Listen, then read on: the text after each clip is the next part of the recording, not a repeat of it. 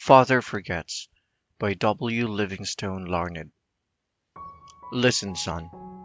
I am saying this as you lie asleep, one little paw crumpled under your cheek, and blonde curls stickily wet on your damp forehead.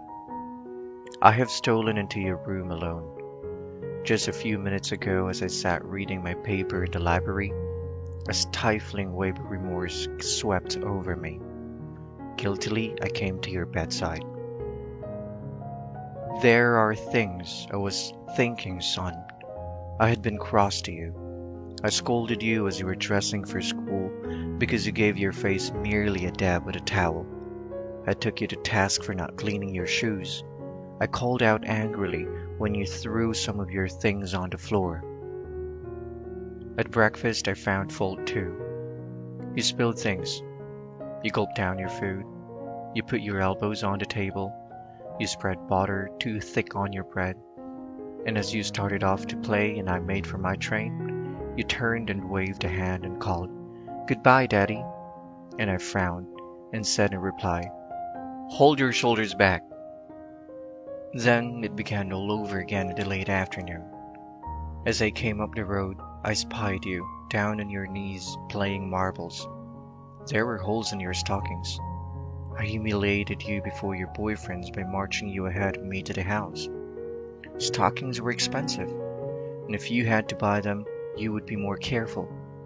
Imagine that, son, from a father.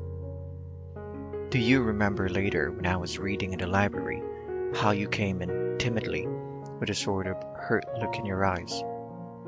When I glanced up over my paper, impatient at the interruption, you hesitated at the door.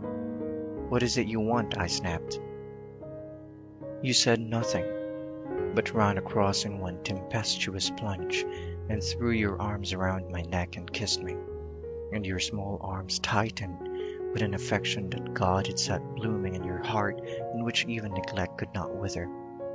And then you were gone, pattering up the stairs.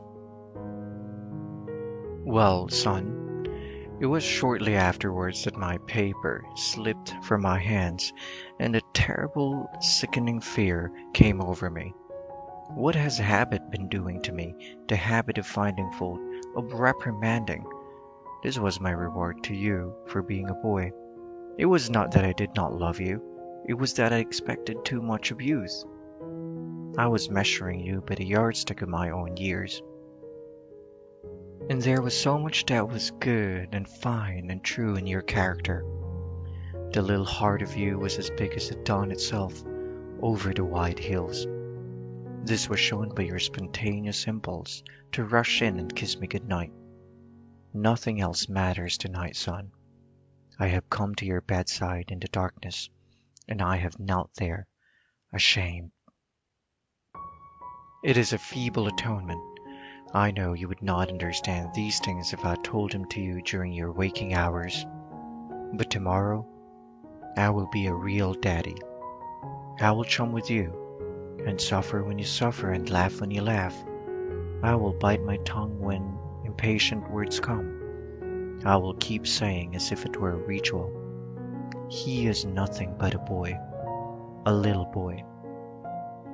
I'm afraid I have visualized you as a man. Yet as I see you now, son, crumpled and weary in your cot, I see that you are still a baby. Yesterday you were in your mother's arms, your head on her shoulder. I have asked too much.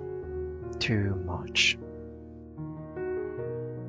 Father Forgets by W. Livingstone Larned.